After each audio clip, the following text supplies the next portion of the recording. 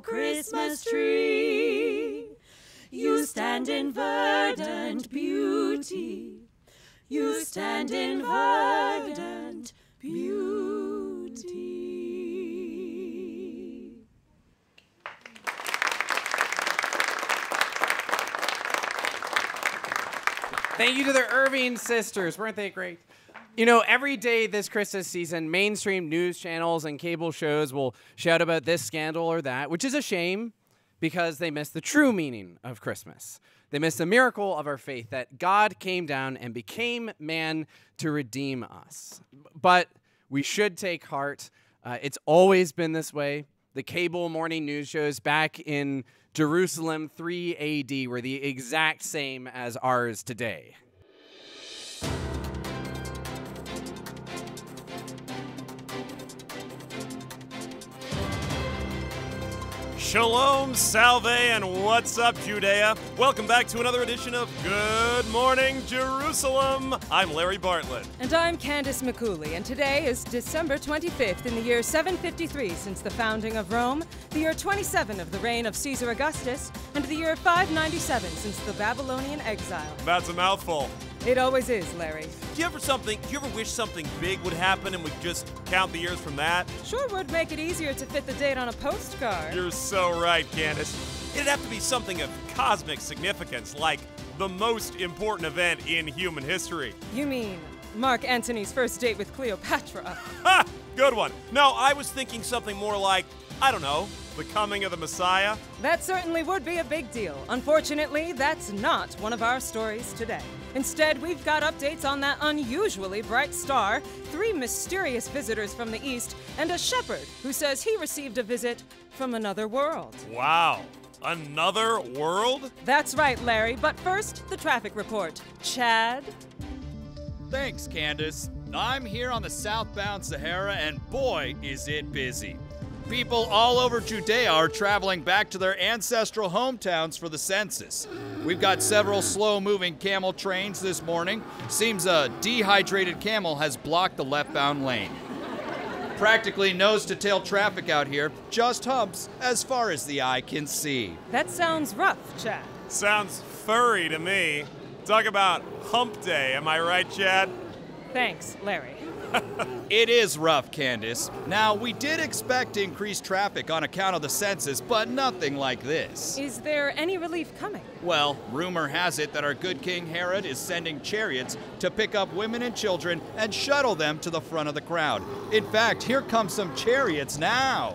Classic Herod, always so thoughtful. He really is. You know, he just doesn't get enough credit. And he's so good with the kids.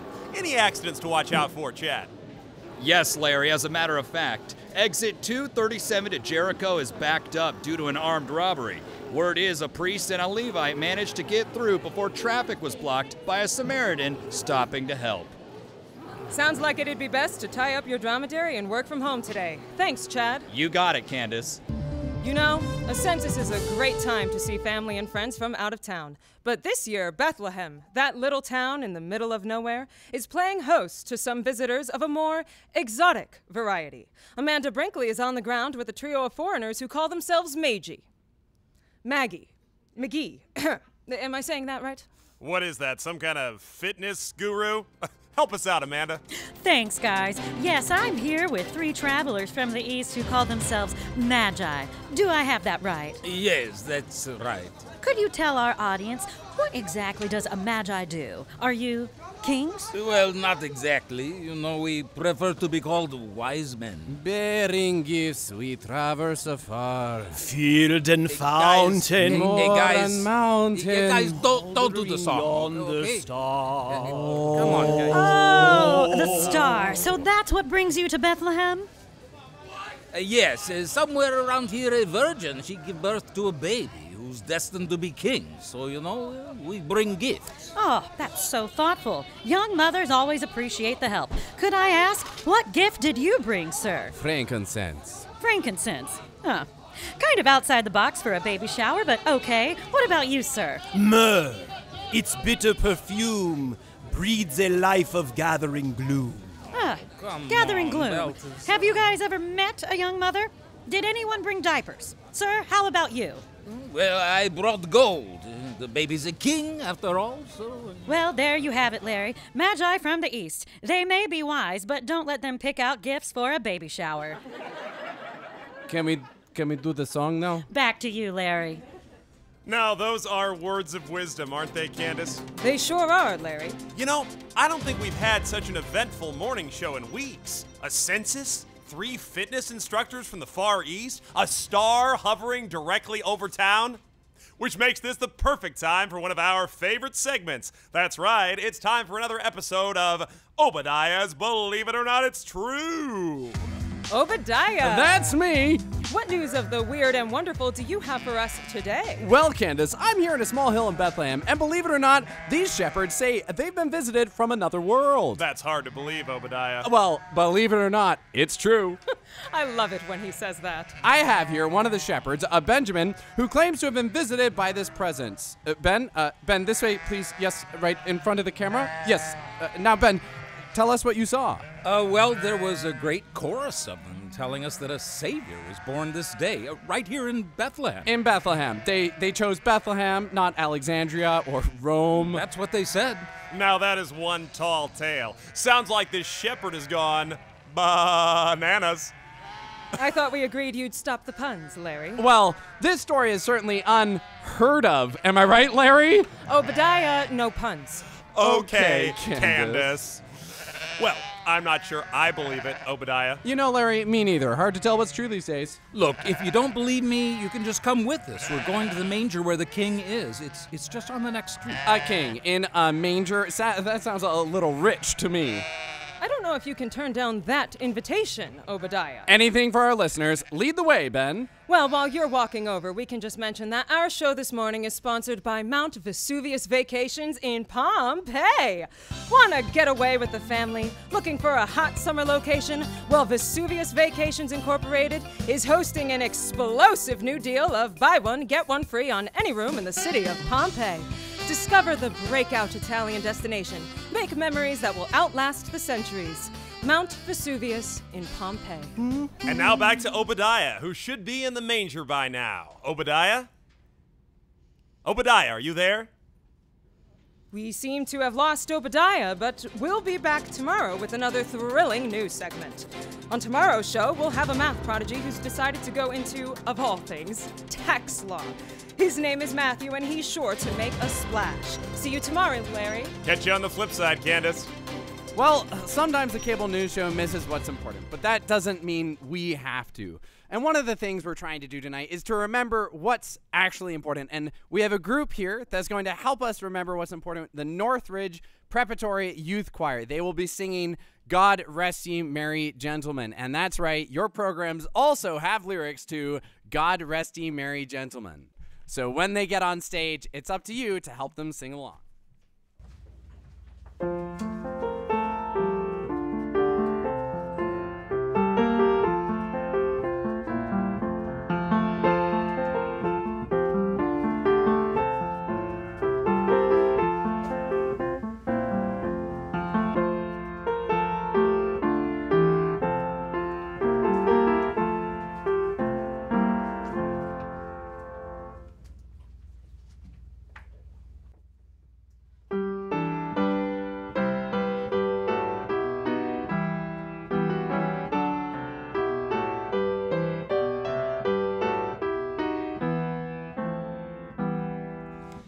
Rest ye merry gentlemen, let nothing you dismay. Remember Christ our Savior was born on Christmas Day, to save us all from Satan's power when we were gone astray. Oh, tidings of comfort and joy, comfort and joy. Oh, tidings of comfort and joy. From God our Heavenly Father a blessed angel came, and unto certain shepherds brought tidings of the same, of that in Bethlehem was born the Son of God by name. Oh, tidings of comfort and joy, comfort and joy. Oh, tidings of comfort and joy. Now to the Lord sing praises, all you within this place, and with true love and brotherhood each other now embrace. This holy child of Christmas shall fill our hearts with grace. Oh, tidings of comfort and joy, comfort and joy. Oh, tidings of comfort and joy.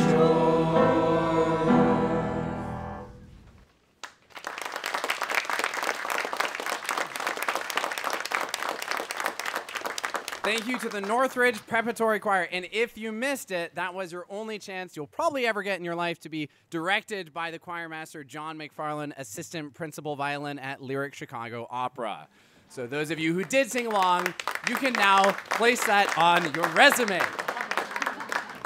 Now, growing up, I listened to a lot of old-time radio, and so when we were putting together this show, there was one show that we had to involve. It's a little show called 5 Minute Mystery. And to explain the concept of the show, you have to know it's 5 minutes, and it's a mystery. And so you're supposed to solve the mystery in 5 minutes. So not too much to explain. So thank you to the Northridge Preparatory Choir, and now 5 Minute Mystery.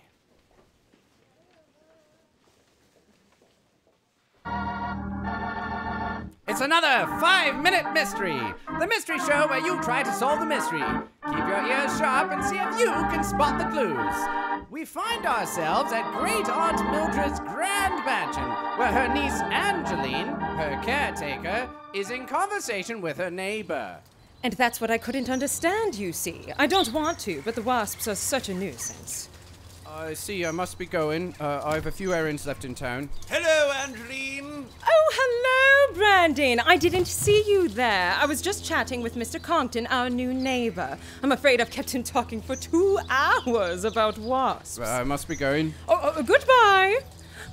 Brandon, the long-lost scientific explorer returns. How are your wild tarantulas, brother? It's been ages since I've seen you. Good, thanks. The tarantulas are fine. They say, hello.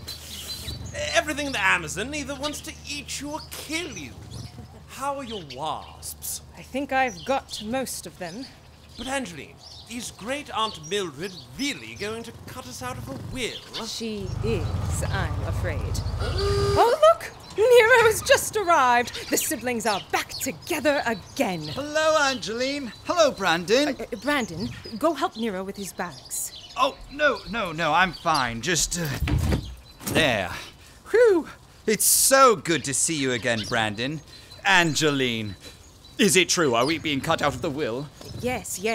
No use talking about it. Nero, go inside and set out the sherry in the library. Brandon, bring in Nero's trunks and put them in the parlor. Aunt Mildred will want dinner any minute now, and I haven't been in the house for hours. Mr. Compton kept me talking outside about wasps. How could Aunt Mildred manage without you, Angeline? She couldn't. Now move along, you two. Dinner awaits. Just put the trunk down there, Brandon. How is the sherry coming along, Nero? Just fine. It's just like Aunt Mildred to throw a party when she's writing us all out of her will. Has she signed the will yet? You'll have to ask her, Brandon.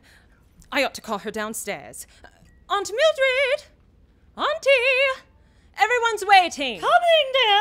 Just finishing my Christmas cards. Have you seen my stamps? I left the stamps on the desk for you, Auntie. She's coming. It's true, then. Great Aunt Mildew is going to cut us out of her will. Better than that. It's all going to that local charity. What was it called again, Angeline? Kittens in Distress, I believe. Oh, that's right. She must never have gotten over Uncle Roderick's death. He was always so good with cats. Does she still have Mr. Whiskers about? Oh, yes. There he is. Without our inheritance, I have no idea how I'm going to fund my medical practice. We're still mired in debt. And I've committed to 3 more Amazonian research expeditions. How would you like to tell a native tribe that we can't pay our bills? Without Aunt Mildred's financing, we're doomed. Shush, you two. She's coming down. Oh, nephew Brandon and nephew Nero. What a delight to see you again. Mwah! Great Aunt Mildred. Mildred! A toast. We need a toast to your successes. You two have been telling me for years how successful you are, so now you don't need me and my silly money any longer. No, the kittens are the truly needy ones here. We need a toast to your success and to the kittens in distress. Oh, that rhymes. I must write that down. Nero, you pour the sherry. Here you are, and you, and you, and me. A toast. To the kittens. Huzzah! Aunt Mildred, you don't look so well. Aunt Mildred. I'm fine. Something... Aunt Mildred! Nero, come here quick! She's dead! She's dead? Quick, call a doctor! I am a doctor! The sherry!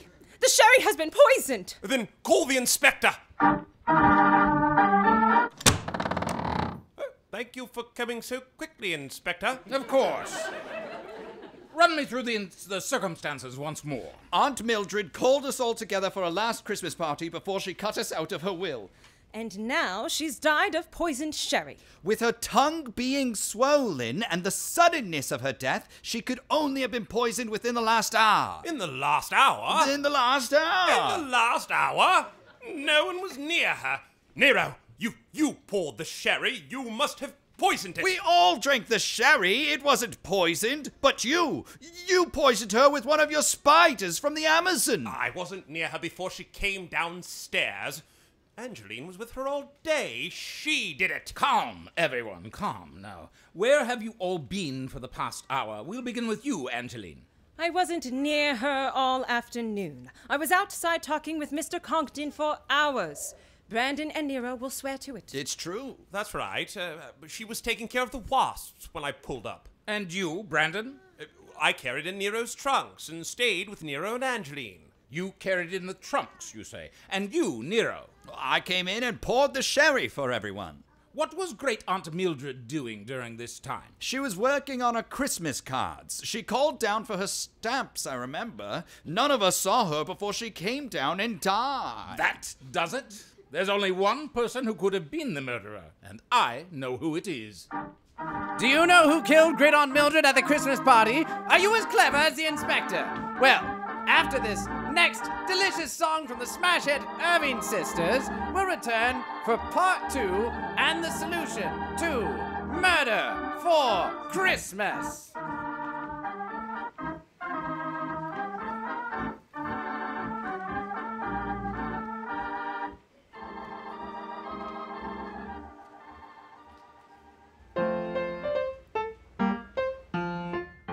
Do you see that, sisters? Up on the housetop, reindeer paws. Out jumps good old Santa Claus. Down through the chimney with lots of toys. All for the little ones' Christmas joys. Ho, ho, ho, who wouldn't go? Ho, ho, ho, who wouldn't go? Up on the housetop, click, click, click. Down through the chimney with old Saint Nick. Don't forget me, Santa. First comes the stocking of little Nell. Oh dear Santa, fill it well. Give her a dolly that laughs and cries, one that will open and shut her eyes. Ho, ho, ho, who wouldn't go? Ho, ho, ho, who wouldn't go? Up on the housetop, click, click, click. Down through the chimney with old Saint Nick. Well, would you look at that? Look in the stocking of little Bill. Oh, just see that glorious fill. Here is a hammer and lots of tacks, whistle and a ball and a set of jacks. Ho, ho, ho, who wouldn't go? Ho, ho, ho, who wouldn't go? Up on the housetop, clickety, clickety, click. Down through the chimney with old Saint Nick.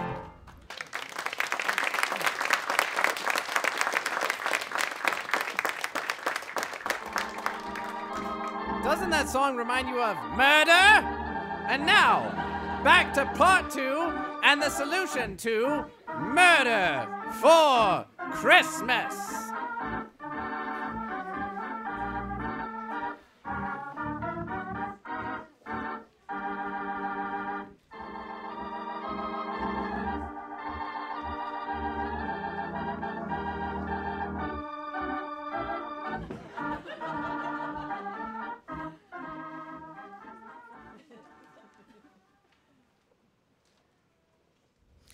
What do you mean, Inspector?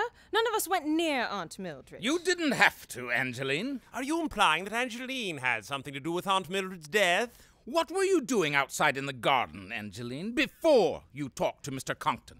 You were killing the wasp nests, weren't you? And what do people normally use to kill wasps? Everyone uses cyanide spray, don't they? But I was never near Aunt Mildred. How could I have poisoned her? What was Aunt Mildred doing before she came down? She was sending out Christmas cards. She called down asking Angeline where the stamps were. Exactly.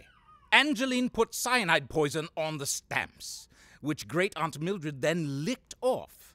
Aunt Mildred was already doomed to die by the time she came downstairs. That's why her tongue was swollen, from the stamps. Angeline, how could you? She cut us all out of her will. After years of taking care of her, I was going to lose my inheritance to kittens. Kittens! She was going to ruin us all. You're coming down to the station, Angeline. It was clever to use stamps to poison Aunt Mildred, but you pushed the envelope too far.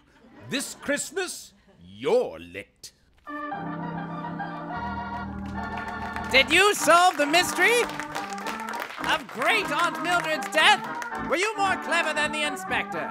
You can always try again in the next installment of 5-Minute Mysteries, which may not be until next Christmas. You have plenty of time to practice. Until next time, this has been another 5-Minute Mystery.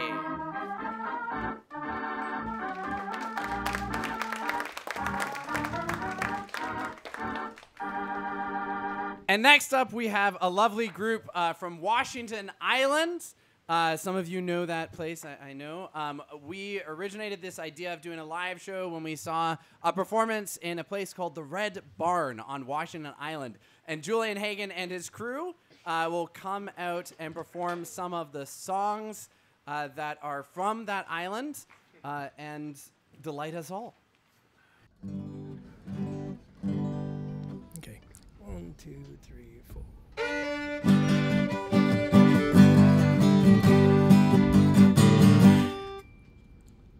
Could we do that again?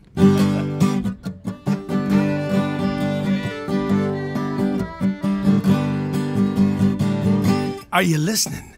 Get up, get up, get up, it's Christmas, celebrating to Bethlehem.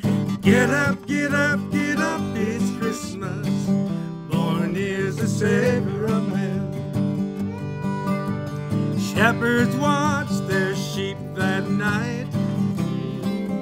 What happened then? An angel appeared and gave an awful fright. He said, easy now, don't be afraid. I bring you good news of where the Savior's laid. So get up, get up, get up, it's Christmas, celebrating to Bethlehem. Get up, get up, get up, it's Christmas, born is the Savior of men. Wise men looked up in the sky. What did they see? Something so bright it almost blinded their eyes. What could it be? It was predicted in the good book. Follow that star and love and look. So get up, get up, get up, it's Christmas, celebrating to Bethlehem. Get up, get up, get up, it's Christmas, born is the Savior of men. Now Joseph said, Mary, please be my wife. Ooh, he loved her so. Mary said, Joe, in my belly there's life. Ooh. Uh-oh, she said, I'm having a baby, but he's not your son. But Joe said, God told me you're the one. So get up, get up, get up, it's Christmas, celebrating to Bethlehem. Get up, get up, get up, it's Christmas, born is the Savior of men.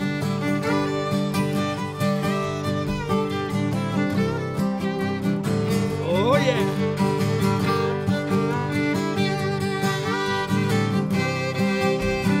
You get it?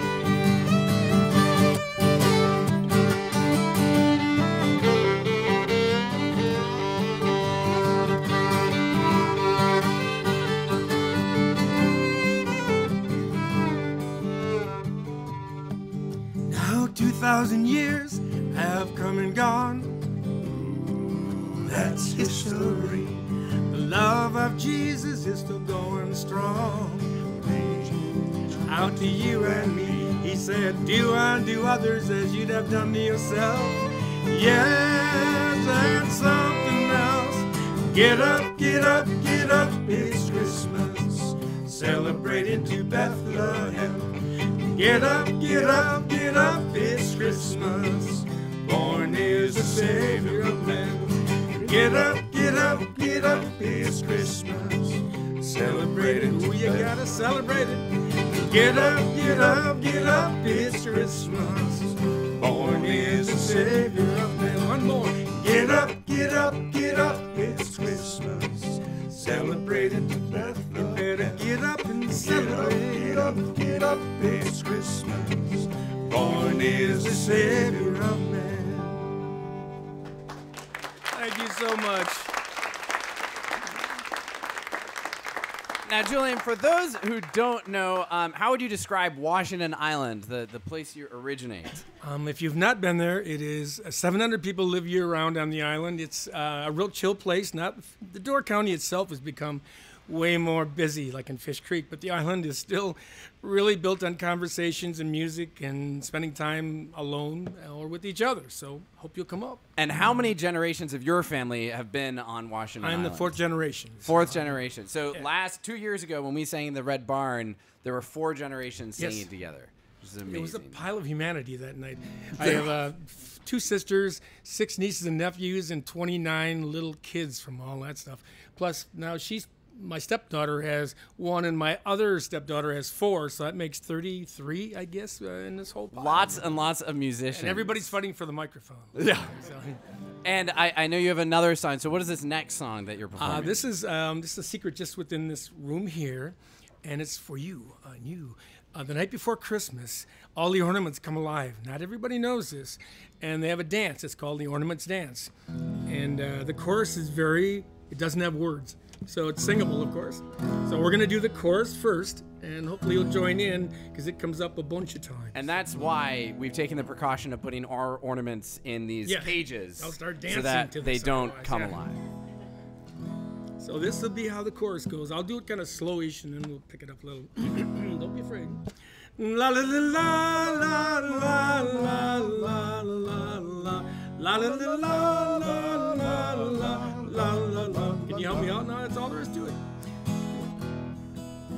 La la la la la la la la la la la la la la la la la la. Now you have a smile already. This is good. What do we do now? How do we start this? Go ahead.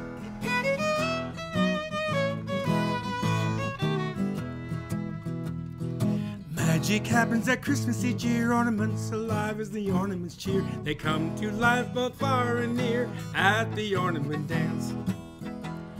The music box plays, they form a line. Mistletoe taps to keep the time. Tree lights blink and tinsel shines at the ornament dance. La la la la la la la la la la la la la la la la la la.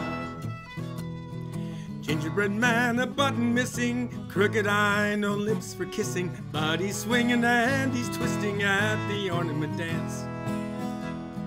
One leg shorter than his other, but to him that's not a bother. He'll dance one circle then another at the ornaments dance. La la la la la la la la la la la la la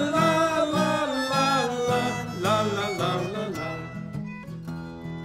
They grabbed Rudolph by the nose, dozy-do until it glows. Watch out or you'll step on your toes at the ornament dance. The angel rests at the top of the tree. She's danced so hard she can hardly breathe. Then she spreads her wings and floats so free at the ornament dance. La la la la la la la la la la la la la la.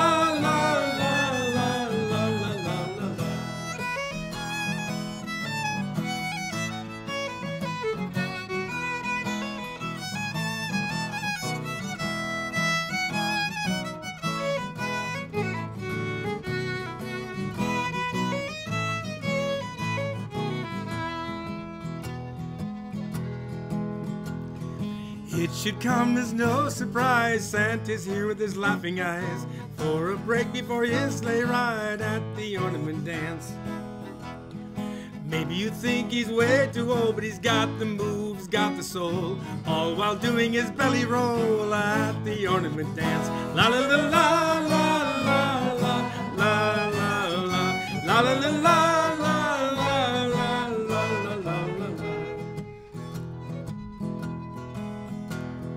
Charlie Branch tree branches few, so few you can see right through to over where they're dancing to at the ornament dance. Then the ornaments stop and say a prayer, giving thanks that they're all here. Then one last jig until next year at the ornament dance. La la la la la la la la la la la la la. La la la la la la la la la la la.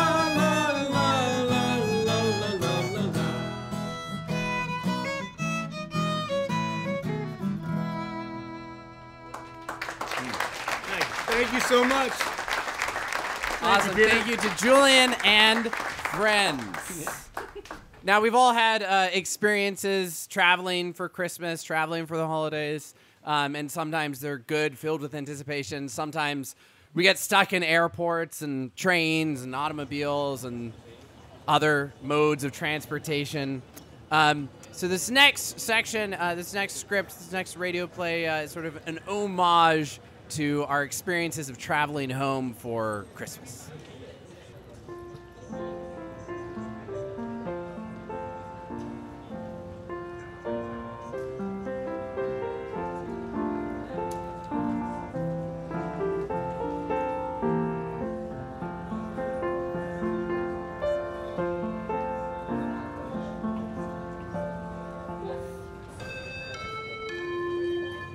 Ladies and gentlemen, may I have your attention, please? Flight 1944 to Los Angeles has been cancelled due to the incoming snowstorm. Passengers report to the ticketing counter. Okay, final airport check. Presents? Wrapped and in our checked baggage. Unread Christmas cards. Here, alphabetized by last name. My Christmas cookies? In the carry-on like you asked. And how is the 4-part harmony on O Holy Night coming? Slowly. Lisa, you know how important caroling is to me. And how important decorating the tree is and watching A Christmas Story and sleigh riding with the nephew. Scrooge. I just want our first Christmas together to be perfect. Is that too much to ask? Ladies and gentlemen, may I have your attention, please? We have just been informed that due to the snowstorm, all flights have been grounded until further notice. What? For your safety, the roads have also been closed and the doors of the airport locked. No one will be allowed in or out until the snowplows free us. No more food, no more supplies. We are trapped. May God have mercy on us all. In the meantime, please enjoy this playlist of your favorite holiday tunes.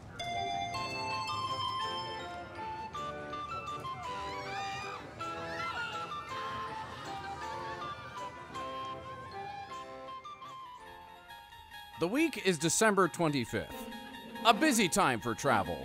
The modern miracle of flight is made a misery by the swarms of sightseers striving to sail home. Hank and Lisa Sims join the throng, unaware that they are about to embark on a voyage, but not one of aviation. We're about to spend Christmas with Hank and Lisa Sims as they take a journey of the soul deep into the belly of the Yuletide Zone. Oh boy, you picked a winner spot here, didn't ya? Pardon? Oh, you got an outlet and a handicapped seat with an without an armrest? Valuable real estate.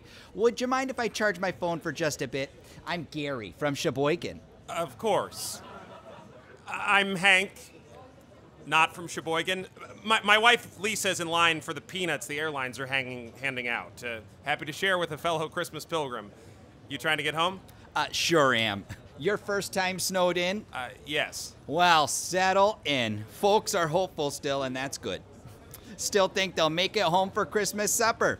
It won't be long, though, before the airlines run out of peanuts. And then the real madness begins. Oh, yeah, then things will get ugly. You'll never believe... Oh, hello. Lisa, this is Gary. From Sheboygan, just borrowing your outlet. Well, guess what? They ran out of snack packs 2 people before me. They ran out of peanuts? You'll never believe it. The 2 ladies in front of me fought over the last snack pack. A fist fight. Over peanuts. Well, I should get going. Find a place to hunker down, don't you know, before the gangs start to emerge. A Merry Christmas to ya! Try as Hank Sims may to keep his thoughts on sugar plums and sherry, a sense of foreboding settles into the pit of his stomach. As time passes, the knot in his stomach doesn't. Ladies and gentlemen, the toilets by Terminal C have flooded and will not be repaired until the snowstorm lifts. Thank you, and have a happy holiday. Excuse me, son. Could I use your outlet? Sorry, I'm using it right now. But you're just watching movies on your phone. Christmas movies? It's a family tradition to watch a movie a night. I've already missed A Muppet Christmas Carol and Die Hard. Now, if you don't mind, I'm in the middle of Hello, Mr. Humbug, so I really... Oh, we'll see what the Kingpin has to say about this. The who? Unbelievable. What's the matter? Did you find the bathroom? The line stretches all the way back to security, but when I finally get to the front, I find out there's no more toilet paper. So it begins. No! Gary! How long have you been there? One of the custodians stole all of the toilet paper. He's hoarding it and selling it for $90 a sheet. Oh, I've heard mutterings of him. He's made a throne of toilet paper, sits atop it, calls himself the Kingpin of Terminal C. He does. I hear he's willing to barter, though, if you have Christmas cookies. Cookies? Hank, didn't you bring your mother's cookies? No, those are my Christmas cookies. But Hank! My mother has made those for me every year since I was born. I am not trading them for toilet paper. I have to go to the bathroom. Well, what if we practice your part for Oh Holy Night? Hank. That will take your mind off of it. Oh, holy Hank. night, Hank. the dawn Hank. is barely creeping. Hank. I can't do it, okay? Your Christmas without those cookies, Lisa, you're robbing me of the one thing that makes Christmas special. Give me the cookies. Now! Thank you. They sure did look like good cookies, though, didn't they? Thanks, Gary. Look, I'm just gonna put in my earbuds and, That's him right over there. Oh, uh-oh. What? Hello, Governor. There's a mighty nice spot you got there. We claimed this spot right away. Oh, you claimed it, did you? And have you paid your property taxes? Property taxes? What? Are we in Illinois now? You're in Terminal C. That's the Kingpin's territory. Well, So whether or not you claimed this spot, the Kingpin is now relieving you of it. Okay, let me just unplug my phone Oh, and... you can leave the phone. I've missed me family's tradition of watching Home Alone, and I'm keen to catch up. You can't do this. It's not me. It's the Kingpin. But You have a happy holiday, dearie. Time passes as Hank and Lisa try to survive their Christmas travel in the airport. Days, weeks pass. Or has it just been hours? With the sun still falling, power gone, and the sunlight scarce, it's hard to keep your bearings in the Yuletide Zone. We come to the final chapter of Hank and Lisa's Odyssey, finding Lisa huddled around a fire in a Salvation Army bucket, desperately trying to stay warm.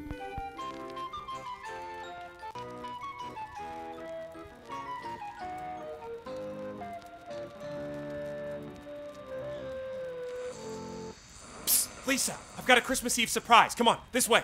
Hank, I can't leave. We're supposed to be guarding the barricade. Power has been out for days. No one will notice if you Look just... alive, minions! Shh! She's coming. Hide. Stand with the pride of the one who belongs to the Kingpin of Terminal C. Oh, the Kingpin! Our informants on the other barricade have indicated that the Canadians and their ilk will attack tonight.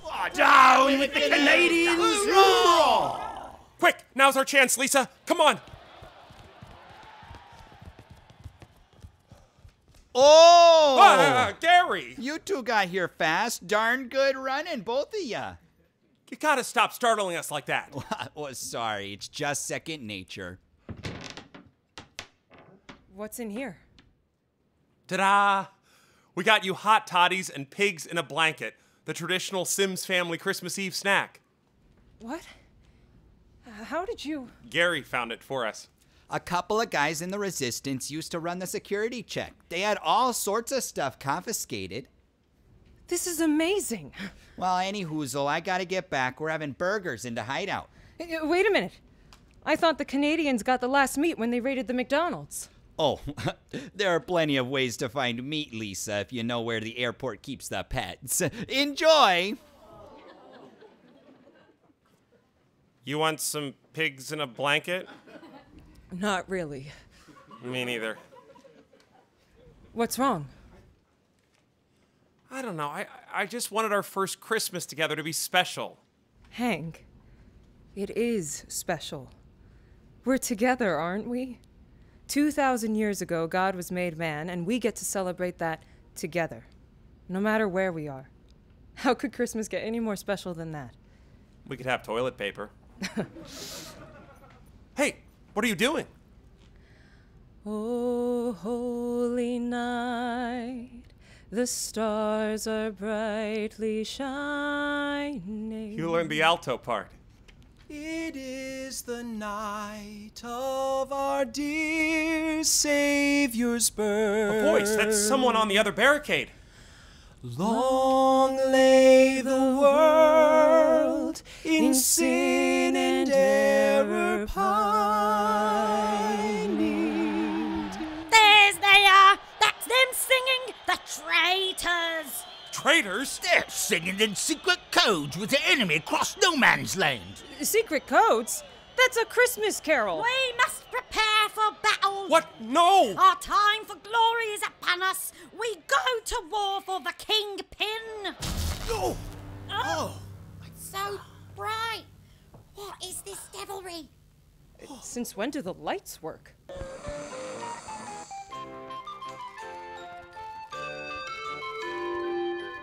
Good evening, ladies and gentlemen. We have just been given clearance to reopen the airport. If you would kindly report to your original gates, flights will begin boarding momentarily. Could I have my phone back? Huh? Oh, your phone? Oh, of course. Pardon me. What was our gate, honey? 42, I believe. Oh, mine too. Mind if I walk over with you? I just need to find my cat first. He got lost in the commotion earlier. Won't take a minute. Mr. Whiskers? Here, Kitty. Here, Kitty. Kitty, Kitty, Mr. Whiskers. Their journey complete, Hank and Lisa emerge, chastened and changed by their journey. Who will believe their story? Probably it's a figment of their imagination. However, if power goes out in the airport, or a slippery customer from the Midwest seems a bit too friendly, you best stay away from the pigs in a blanket before you're pulled into the Yuletide Zone.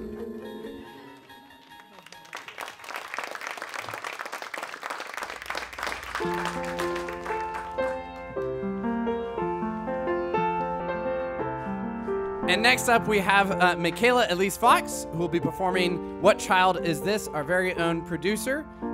So Michaela Elise Fox.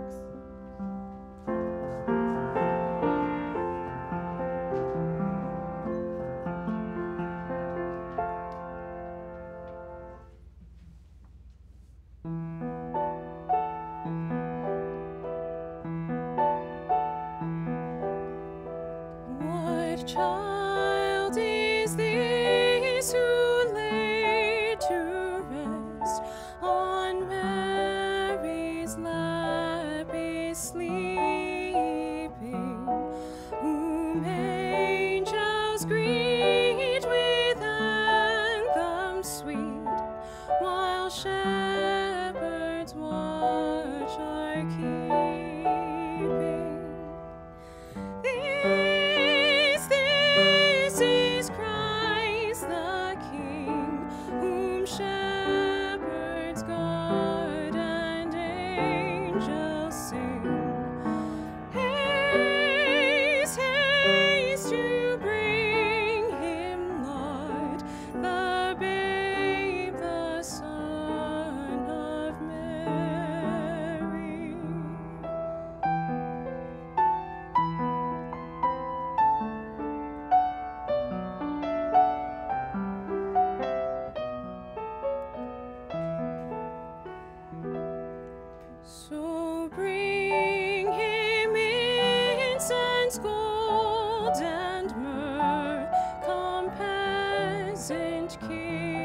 to own him.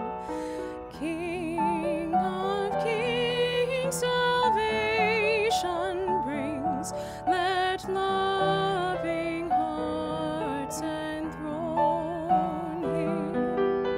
Raise, raise the song on high. The Virgin sings her lullaby.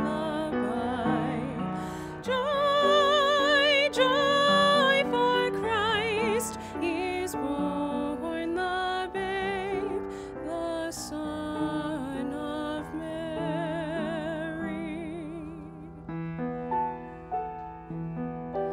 The babe, the Son of Mary.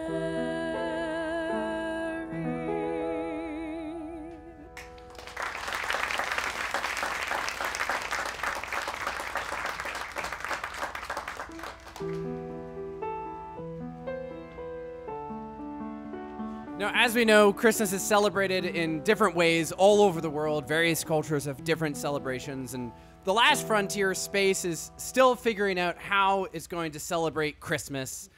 There are some fragile traditions that are starting to emerge, but it's really slowly starting to come into existence.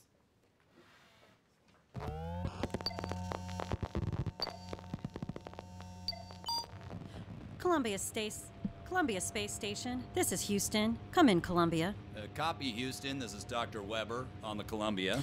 Dr. Weber, we're seeing an unusual power surge coming from the space station. Can you confirm that? Oh, let me check. Oh, and Merry Christmas Eve, Dr. Weber. Yeah, thanks. Yeah, I see it. It's coming from the exterior power line. Let me get a visual out the window here. Oh, you can't be serious. What? What is it? Oh, nothing. Just a routine, Randy! Is everything all right, Dr. Weber? Absolutely peachy. Just give me one moment to investigate and I'll call you right back. Randy, get in here! Ho, ho, ho, ho, ho! What's this I hear? Someone screaming on Christmas Eve? What are you wearing?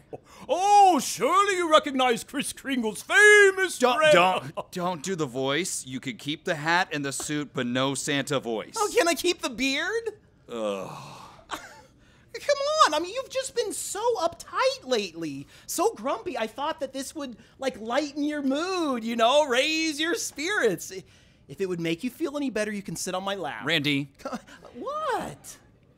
When you went out to check the docking port, did you happen to accidentally wrap the station in Christmas lights? You noticed! Yeah, and you know who else noticed? Houston!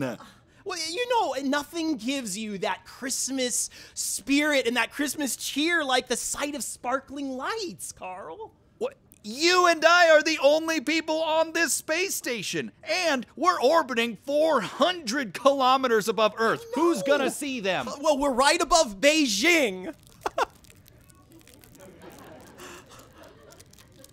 Uh-oh. Oh, Carl. You're, like, really stressed, man. Like, every time you're feeling stressed, out come the peanut M&Ms. I just need one thing that I actually enjoy. So what's stressing you out this time? Randy, get back out there and unplug those lights. What, now? Yes, now. But no, it's like 5 minutes till midnight. It's like 5 minutes till Christmas, Carl. Can't I just do it tomorrow? Can we leave it up for one more night? You'll put them away again and never bring them out ever again? I promise. And no more Christmas carols? No, not even jingle bells? And not a single other Christmas decoration goes up for the rest of our deployment? Other than the ones that I've already put up, yes, I promise. What was that? Oh, shoot, I ruined it. Randy! No. Listen, why don't you, take a little gander over to the crew cabin, okay? If you filled our room with Christmas decorations. No, it was very tasteful. I kept it very tasteful, Carl. A Christmas tree? Why did you bring a Christmas tree onto a space station? Because you said I couldn't bring the Advent wreath, Carl. That's because you can't light candles in a space station, Randy! Well, not to worry. Calm down. There's nary a candle on that tree. And that's not all. Look what's under the tree. Wait, where is it? Oh!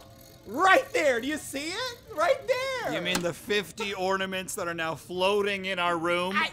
It turns out it's not so easy to put ornaments on a Christmas tree in zero gravity, but no, that's not what I'm talking about. Look, right up against the ceiling, right there. See it floating? You see it? Is that a present, Randy? Oh, yeah. I told you not to give me a present! It's not from me, it's from your secret Santa. My what? Your secret Santa.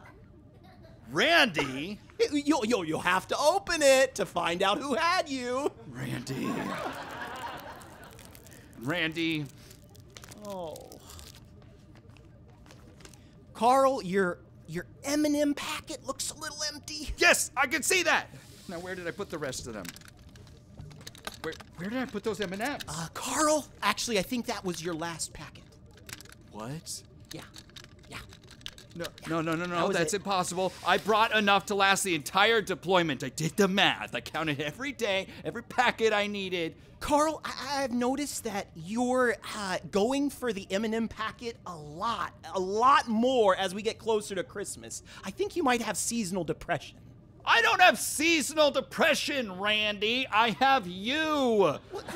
Why couldn't they have set me up on here with that chimpanzee? But a chimpanzee wouldn't have gotten you a present! I don't want a present. Oh, no. You're gonna want that one. Is it an eject button? No. Just open it. I'm not opening it. Come on. It's for you. Hang on. All right, give it to me. I'll open your gift. There, you happy? Oh my gosh. M&Ms. And a partridge in a pear. You got me M&Ms. Tree. How did you get more peanut M&Ms? Oh, I brought my own supply. Turns out they're my favorites too, Carl. But when I saw how much that you needed them, I knew I had the best perfect Christmas present for you this year, man. Wow, thank you. Yeah. Do you want to split this with me? Sure.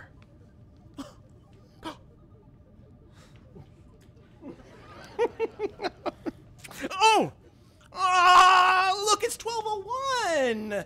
Oh, it's time to take down the Christmas lights, Carl. Yeah, leave them up for the day. Houston can wait. Really? Yeah. Merry Christmas, Randy.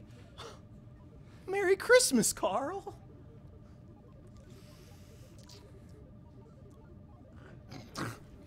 Dashing through the snow. Randy. And, I'm sorry. Columbia Space Station, this is Houston. Were you able to locate the source of the power surge? Yeah, all clear, Houston. All systems are operational. All right, Dr. Weber. We'll see you back on Earth in the new year. Oh, and Houston. Yes, Columbia? Merry Christmas down there. I love you, Carl. Love you, Randy.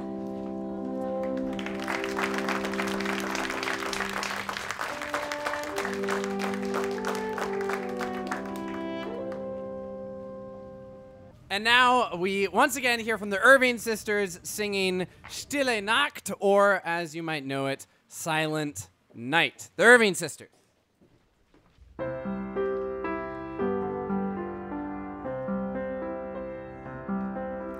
Silent night, holy night, all is calm, all is bright, round yon virgin mother and child, holy infant so tender and mild, sleep.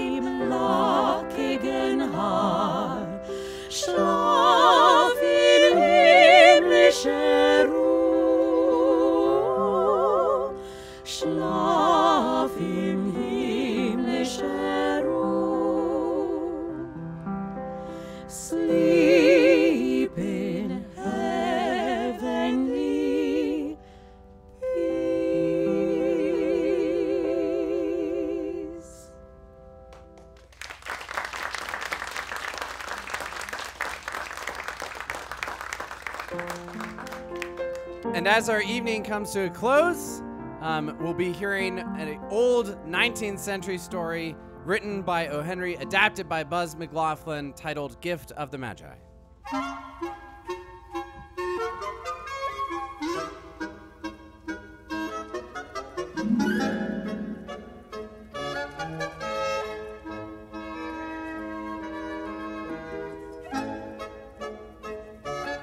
It is Christmas Eve in the year 1900. The streets are filled with men and women hurrying about. The icy wind nips at their noses as they rush about with their final Christmas preparations.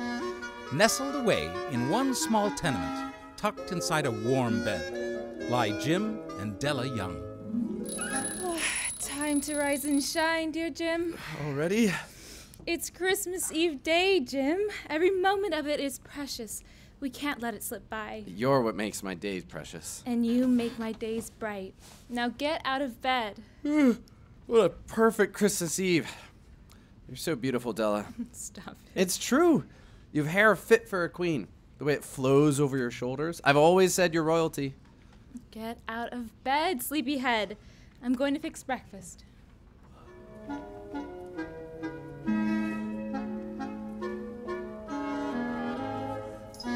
What are you making? 2 eggs and the rest of our bacon. Oh, that sounds wonderful. But I really don't have time for breakfast, Stella. If my watch is right, I only have a few minutes. Oh, sit down. You do have time. Your skin and bones as it is. Put your watch away and let's say grace. Let your blessings, Almighty God, descend on this portion of your bounty and on us, your unworthy servants. Through Jesus Christ our Lord. Amen. Is there coffee this morning? No, Jim. We don't... Right. Day before Christmas, and we still can't afford coffee. It's all right, Jim. We're making it work. But for how much longer? My salary's already been reduced, and they're piling on more work. Jim. You're taking and mending to bring in a few more pennies, and it's still not enough. Look at this apartment.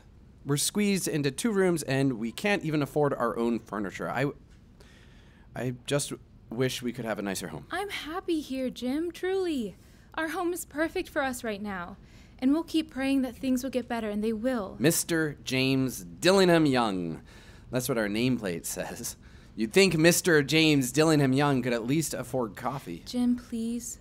We're making it work. And you're a wonderful husband. Well, wonderful or not, my watch is telling me that if I don't hurry, I'll be late for work. Oh, your watch is a sign, Jim. My father's watch? Your father's watch. Remember when he gave it to you? It was his father's, and now it's yours. And maybe someday... Well, it's precious, Jim. And you deserve 1,000 watches just like it. And God is with us. That watch is a sign that he'll take care of us. He always has. And for now, we hold on to that watch and hope and pray. You're right. You're right, Della. I'm sorry. I'll be joyful today. It's Christmas Eve, and I have you. And I have you. And at least for now, I also have a job. I have to go, Della. Oh, but you've barely touched your breakfast. I was late last week, Della. Let me wrap it up for you, and then I'll walk with you to the office.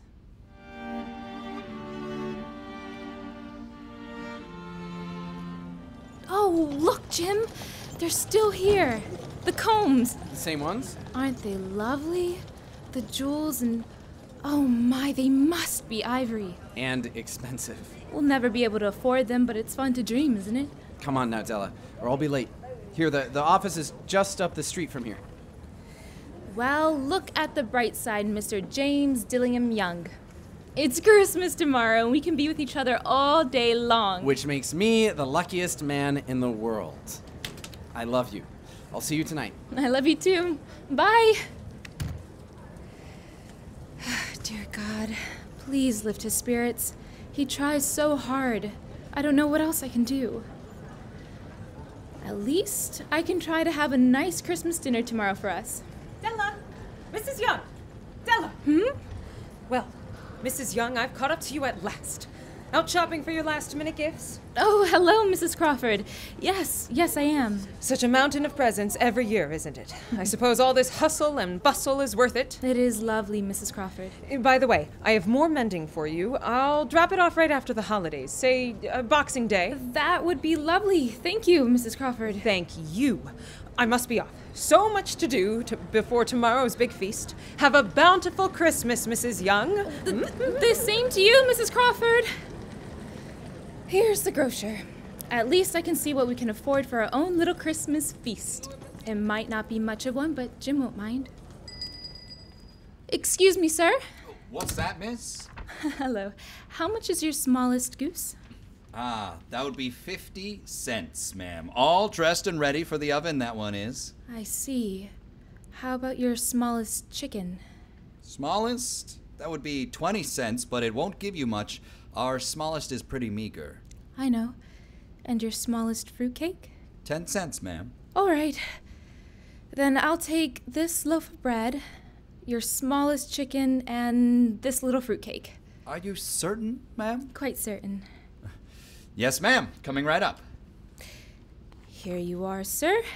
34 cents. Thank you, ma'am. And Merry Christmas to you. Merry Christmas, sir.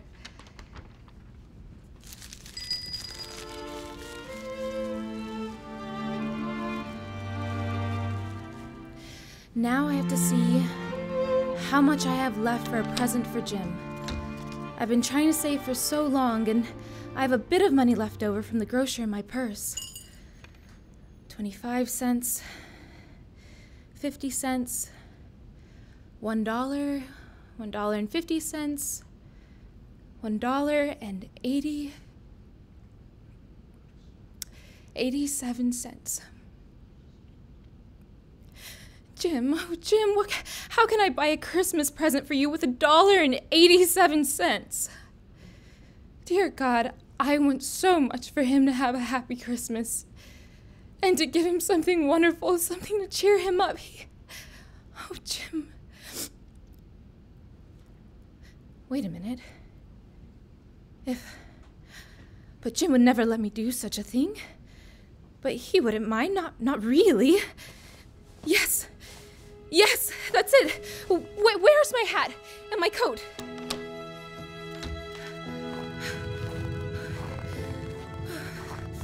Oh, the butcher, first bank, the court. Here it is. Mrs. Safrani, hair articles of all kinds, second floor. This is the place. Hello? Hello, dear. How may I help you? You must be Mrs. Safrani. Will you buy my hair? If it's of good quality, I may. Take off your hat and let me look at it. Of course. I'll let it down. Yes, I see you have hair, indeed. Let me feel the weight of it. $20. All right.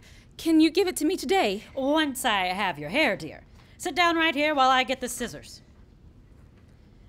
Now, lean back. Yes, ma'am. Hold still, dear.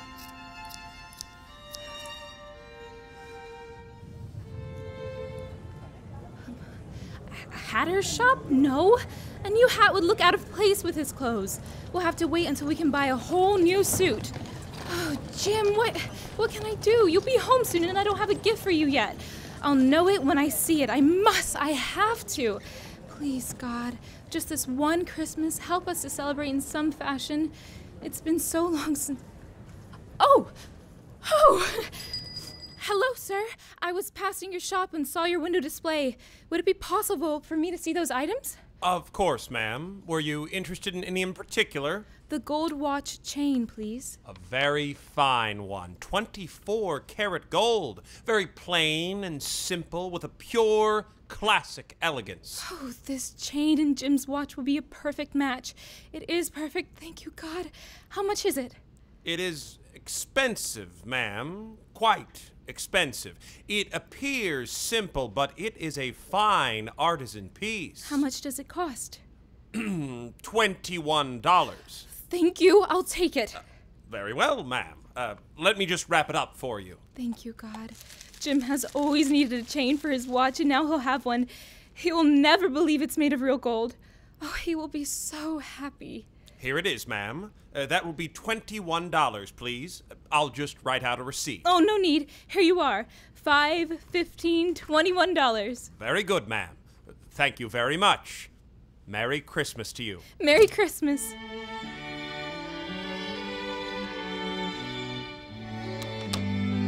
Oh, it's late, and I've got to make dinner before Jim comes home.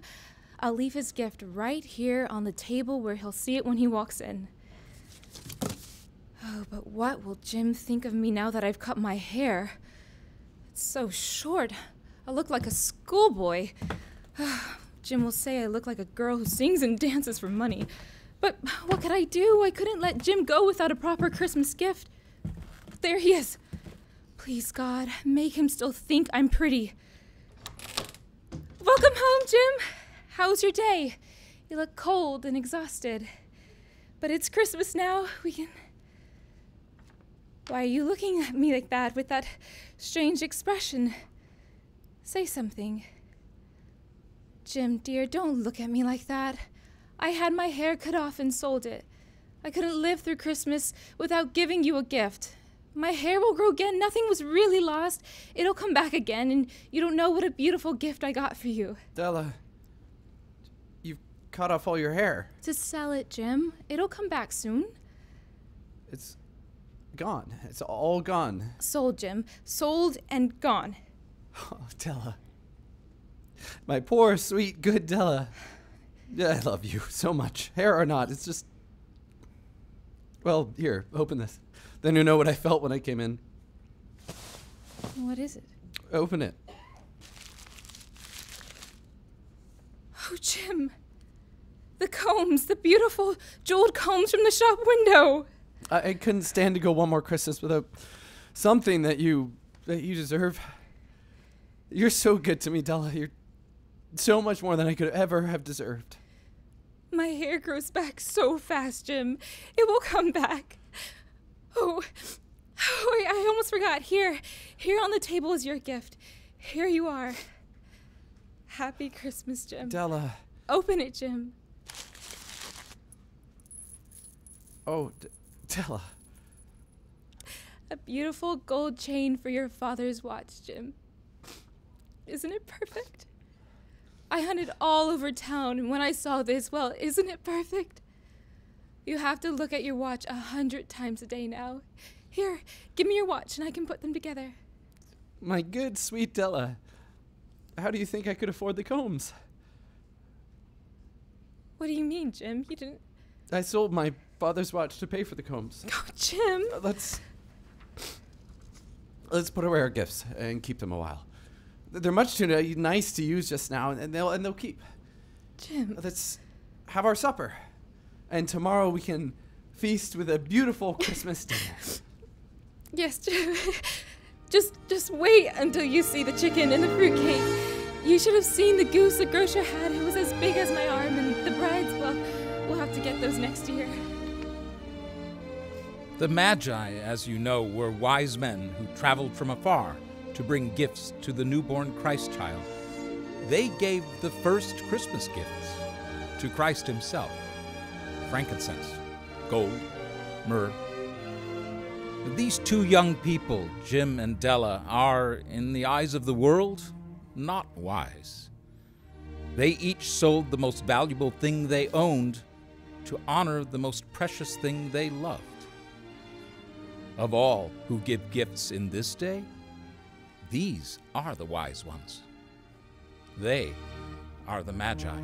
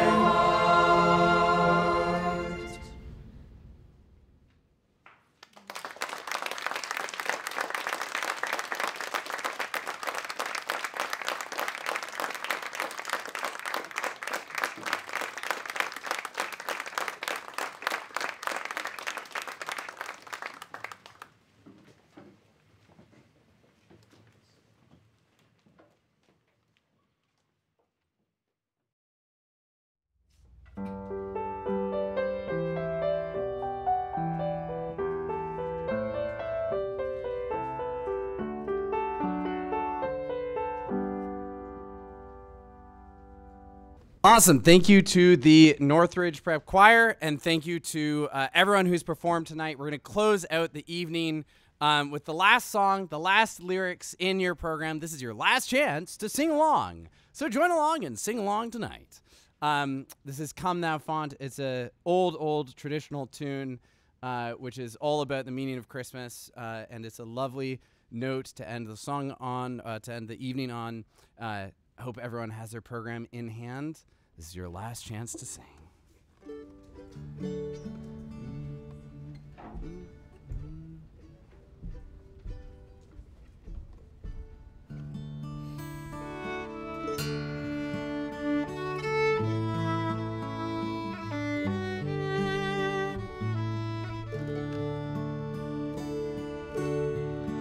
Come thou fount of every blessing, tune my heart to sing thy praise. Streams of mercy never ceasing.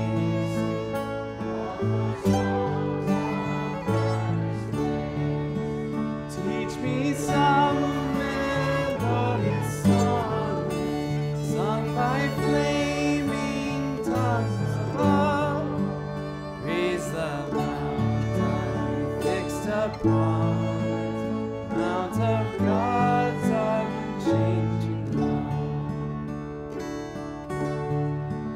Here I raise my Ebenezer, hither by thy help I've come, and I hope by thy good pleasure safely to arrive at home. Jesus sought me when a stranger, wandering from the fold of God, he to rescue me from danger interposed his precious blood.